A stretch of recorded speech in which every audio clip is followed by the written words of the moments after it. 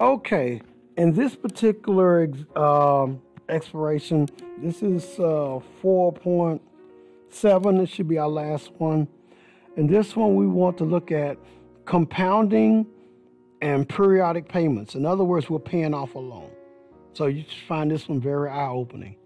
Okay, so Logan graduated from Tennis Lawn State University in May 2013.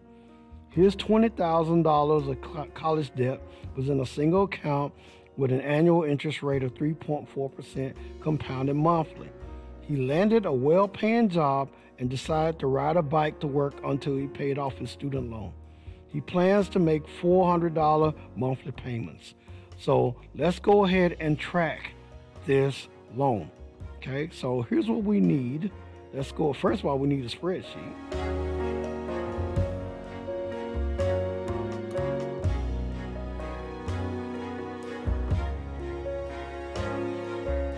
Okay, we got a spreadsheet, and we'll call this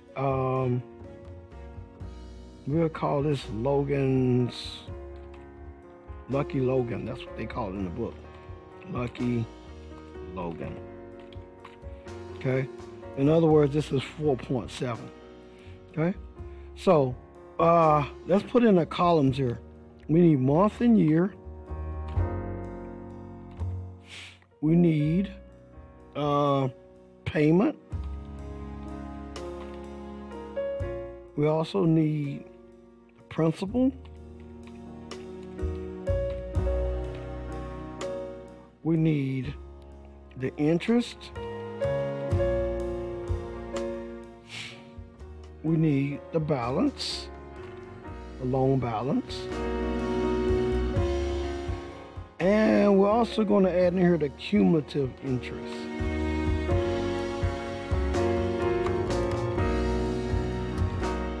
Okay, we'll put that in there. Okay, I'm going to skip the annual interest for now. Okay, all right. So let's put in, he started May 2013. Okay, all right. That's when he graduated actually from school. Okay, and we're going to put the balance of the loan at $20,000. Okay, and we want this to be money, so we'll go ahead and put our money currency sign there. That's what we'll do for the first column. Now, what we want to do here is we want this thing to advance by months. And there's a little trick to do that. Let's go ahead and put the next month in there. June 2013. If I put that in there, we're going to do something like this to advance it by month. Select both of them and then just do a pull down. And you'll see that it's going to advance by months when you do that. Okay, we'll do that again in a little bit.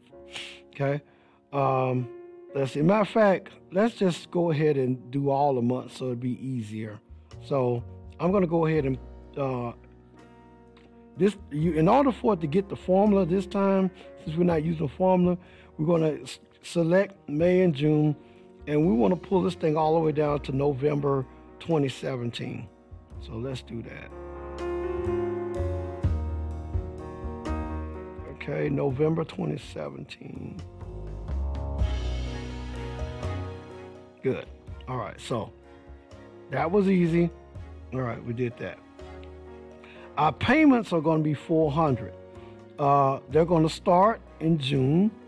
So we'll go ahead and put $400 there, and we'll put the money sign on it.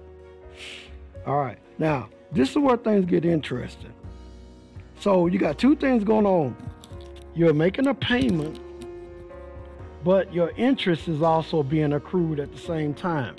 So the interest is being taken out as you're making a payment. So all of your $400 is not going to go toward paying off the loan because it's being added, interest is being added at the same time. So let's calculate the interest first. So we're going to go to the interest column here. Let's put equals, and we're going to take the balance of the loan times the rate, which is 3.4%, which I'm going to write as 0.034. I'm going to divide it by 12 because it's compounded monthly. And then I'm going to press enter. Okay. All right. And so that gives me my interest. Let me go ahead and show that formula again. We just took the balance and we multiplied it times the interest rate, the monthly interest rate. That's all we did to get the interest. Okay. All right. So $400.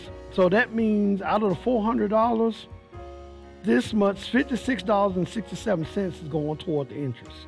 So the remainder of it goes toward the principal.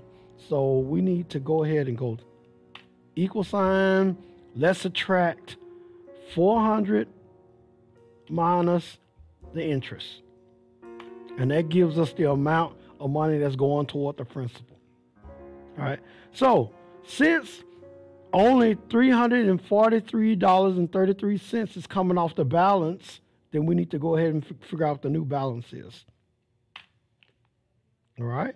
So let's take the 20,000 minus the principal. And that's what our new balance is. Because remember, we got to pay back the interest at the same time that we pay down the loan. And matter of fact, we also need to keep track of our cumulative interest. So what we're going to do here is cumulative means we're going to keep a running total of the interest. So let's press equals, and we're going to take the sum of these two. We could use this formula here, but instead we're just going to use, let's just go simple. Let's just simply add this D2 plus D3. Let's just do that. And that gives me the cumulative interest. And so what it's going to do is that it's going to continue to continue to add the cells as we pull down. So now we're ready. Let's just grab everything and let's pull down all the way to November. All right. And we're almost done. The only thing we need to make sure is, notice that in November 2007, we end up with actually overpaying a bit. So that means we need to take his last payment, we need to make it smaller. So his November, and I believe they say that in the, if you go back to the textbook and you see that his last final payment is going to be less than normal, $397.04. And so let's make his last payment $397.04, $397.04. And if we put that in, then that's pretty good. We end up with just a 1 cent balance there. And that's pretty much, the loan is pretty much paid off there. Okay. I'm pretty sure if we do a little finagling, we can probably make it even closer. Okay. But there, we've just completed the entire amortization table. And that completes this investigation.